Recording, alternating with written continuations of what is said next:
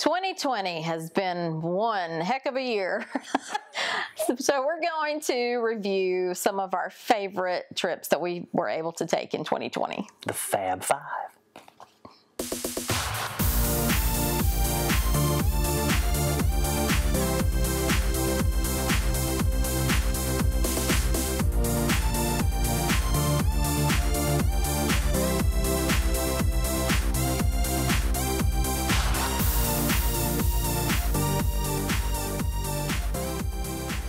When 2020 began, I called it the year of perfect vision. I wish that was the best thing I could say about 2020 now that it's all said and done. But I can honestly say that we did have a good camping year. We were robbed of our one great out-of-state adventure this year, our planned trip down to Tampa, Florida. Yes. But we took the advantage of being confined a little bit closer to home to really explore our home neck of the woods, the central Savannah River area. Our own backyard. Yep. And I think we will start our 5 most enjoyable experiences of the year with Wildwood Park, a county park over in Columbia County. That was our first county park experience. That's right. And I think that what I liked most about that trip was our site's location within the park. That's true. I like the fact that we had a waterfront site and we were able to go kayaking. Or banana boating. Right, with our inflatable kayak. Neither one of us had, I believe, been kayaking before, so we were noobs at that as well. I really liked that we had actually a little bit more than a week. I think we had, 8 days and 7 nights. So we had a full week. As I've said in a previous video, overnight, a weekend is not enough. Well, believe me, a week is wonderful. Yes, it was great. It was great being able to completely unwind and relax and get into camping mode and not have to worry about, I've got to start breaking down because tomorrow we're pulling out. So that was a wonderful part of it. We were also able to meet the Wandering Wags during that week.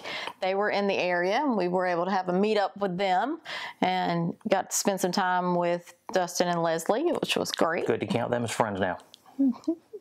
So moving on to number 4, and back on the South Carolina side, we went to Lake Hartwell State Park. That was Labor Day. That was Labor Day weekend. That was great, yeah. I loved Lake Hartwell more than I thought we would. Because that was our Labor Day trip, I was kind of braced for it to be a raucous, noisy, party-hardy lakeside camping experience. But we were pleasantly surprised with how, there were some kids playing, that's fine, but we were pleasantly surprised with how sedate and relaxing it was there. We just assumed with a, lake park that it might be a little wild and crazy time, but it was very nice. It was quieter than we expected for a holiday weekend, and we got to enjoy some of the surrounding sights and of nature. Real close to some waterfall and state historic sites that we got to visit. That was nice. I liked how lush and green the park was too. The sites were not terribly far apart. They weren't piled up on top of each other either, but there was so much greenery between the sites that it really added to the sense of privacy. It did. It felt like you had a little more screening between the sites. Our third favorite camping experience of the year took us back across to the Georgia side to Elijah Clark State Park over in, that's Appling, Georgia. Right. Really, really thought Elijah Clark was pretty. We'd not heard a lot about it before we went there. No, that's true. 2 camping loops there. I think we kind of lucked out in that we got the loop that was a little bit more open to the lake. There wasn't quite as much greenery screening you from the lake. So our waterfront site, we got to catch a lot of lakeside breeze, which was good because it was so bloody hot that July weekend. Ooh, yes, it was. But the scenery definitely made up for it. And along with all the amenities that were there on site, it almost felt like a resort type park, but it was still a state park, since there were there was a historic site right there in the park, and they had mini golf course. There were just certain things that were available, probably more so during normal non-COVID era times. Yeah, I was drawing the breath to say that we got to peek in the windows of the camp store. Looked like a very nice facility, but of course we couldn't go inside, so we'll have to check that out some other time. Pretty swim beach there. That would have been very nice. Right, yeah. We didn't go swimming. Well, we swam at our site. We didn't go to, but the swim beach there looked very nice. So that was a draw for another time, maybe. So. Number 2 on our list is Petersburg. It's a Corps of Engineers campground on the Georgia side.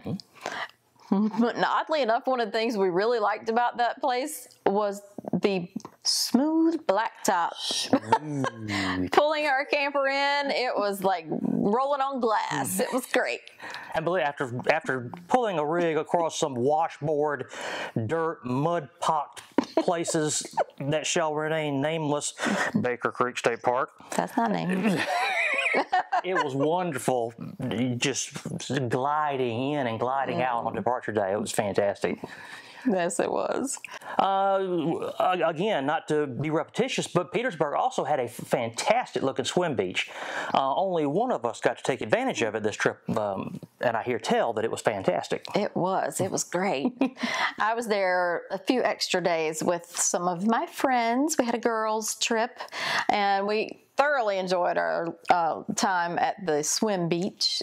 Of course, we were there during the week, so it was very limited amount of people there. I'm sure on a weekend it would be much more populated, but we enjoyed it a lot. And we didn't get to take advantage of Bartram Trail, the relatively famous hiking trail that either begins, or well, probably begins and ends right there at Petersburg. It's miles and miles and miles of hiking through the woods and countryside around there, and that will be something we'll utilize on a future trip there, and we will be going back. Yes, we really enjoyed it. We had some friends that, told us about it, and we joined them on a trip, which you may have seen in our video. Which brings us to number 1, our number 1 most favorite enjoyed experience camping-wise in 2020 was Mistletoe State Park. That is also an Appling, Georgia address on Lake Thurmond, of course. That was our return to camping, so to speak. That was after our 2.5 month, enforced shutdown as the COVID crisis struck. And we were just so thrilled to be going anywhere. That probably added to the enjoyment of the experience a lot. That was a pull-through site. I thought a very lovely location. Yes, it was. Little bit more tree foliage hanging over. Kind of blocking our view a little bit. But if that's the worst I've got to say about the whole experience, then I guess that's pretty good. It was really nice to have different hiking trails there. Great hiking, a lot of different choices of trails, whether it was on foot or bike. Really, really liked. Once again, I think we lucked out. At least 2 camping loops there at Mistletoe, and we observed while we were there. We think the other loop was the party loop. Well, as we've said that there were more amenities for families and children and things like that on the other loop, which probably made it a little noisier. That little amphitheater was over there. Yes. I think there were more chances to put in a boat on that side. So that's true too. Yes. So, clean bathhouse facilities there. Oh yes. I don't recall if I ever used them. I had to because I saw them. But as far as like going in and bathing, I probably went in to go potty once or twice. But you walk a little bit. We saw them. They were in terrific shape. Real clean for a state park. They were real clean. Definitely. And the sites themselves were really nice and spacious. We had, even though they were, again, a little bit close together, our particular loop seemed to have a little more space than the other loop. So that made it nice too. That's our 5 favorite camping experiences of 2020. Not that we had any bad ones really, but that's the 5 that we enjoyed the most. You'll notice that all of them, as we said at the outset, are here in our local base of operations, the central Savannah River area. One of the things we discovered in 2020 is that there are lots more places around here that we are yet to discover, and we will be getting to some of them in 2021. Hopefully we'll be getting to a few others outside the central Savannah River area. So until then, continue to follow us on social media. subscribe and follow along. Like this video, share with your friends, because we will continue to adventure in 2021. And force you to watch. And hey, let's hope we all get some great opportunities to do some living and learning in the coming year.